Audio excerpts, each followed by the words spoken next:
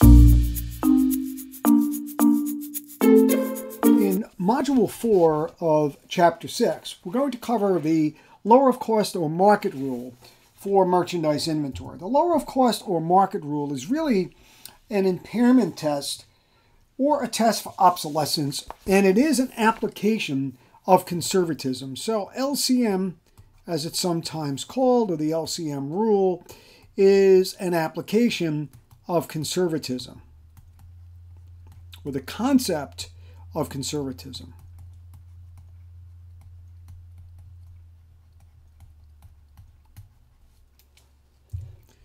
Now, when we think about the process, first, the rule states that inventory must be carried at the lower of its cost or market value on the balance sheet. So after determining the cost of inventory, we've used LIFO, FIFO, weighted average, maybe specific identification. We have to test for obsolescence in the LCM, or using the LCM rule, which is an asset impairment test. And under the LCM rule, the final carrying value of the inventory, as you can see here, on the balance sheet must be the lower of its cost or the market value of the inventory.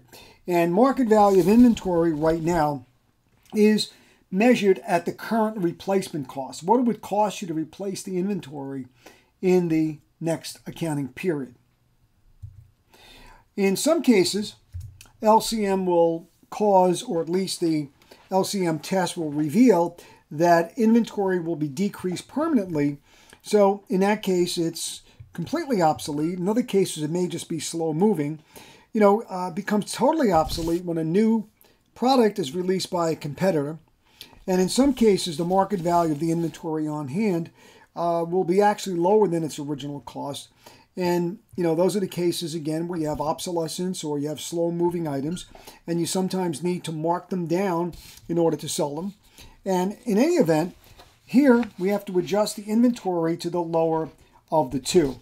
So the LCM rule requires that, again, the balance sheet reflects the lower of cost or market. So here's an example. We have Aiden Incorporated, and we assume they're holding $2 million of inventory, but due to technological developments, the market value of that inventory is $1.2 million. The inventory needs to be written down by $0.8 million. It has to be written down to its market value, and that loss will flow through the cost of goods sold. In some cases, there is other techniques that write the loss off directly on the income statement as a separate line item, but we're going to assume that the loss is going to flow through the cost of goods sold. Now, let's see how to record the loss due to an LCM write-down.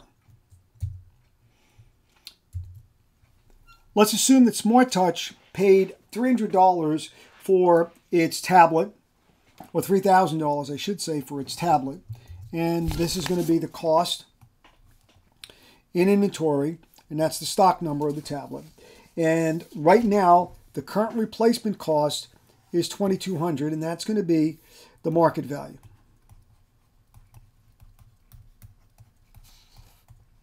So cost is $3,000, market is $2,200, and therefore there is a loss of $800. And we have to recognize the loss on the income statement in the period in which it becomes evident. And here we debit the cost of goods sold and credit the merchandise inventory. This will lower net income, and inventory on the balance sheet has been reduced. So let me go over to the whiteboard and show you that in this case, the merchandise inventory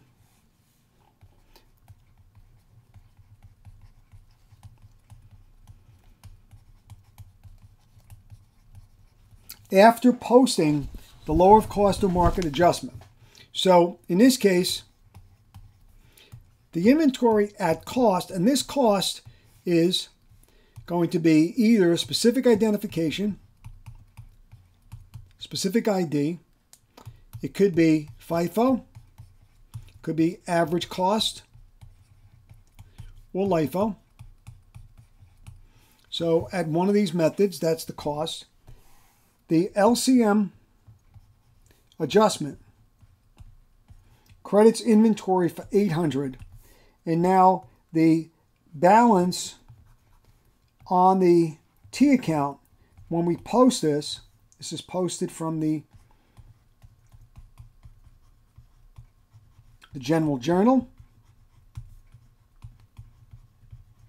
entry we just made that debited cost of goods sold for $800 and credited the merchandise inventory for $800. After that's posted, the credit is going to reduce inventory, and now the balance of the inventory is carried at $2,200 on the balance sheet. It is now at lower of cost or market, and on the income statement, the cost of goods sold is higher to reflect the loss of utility of that asset.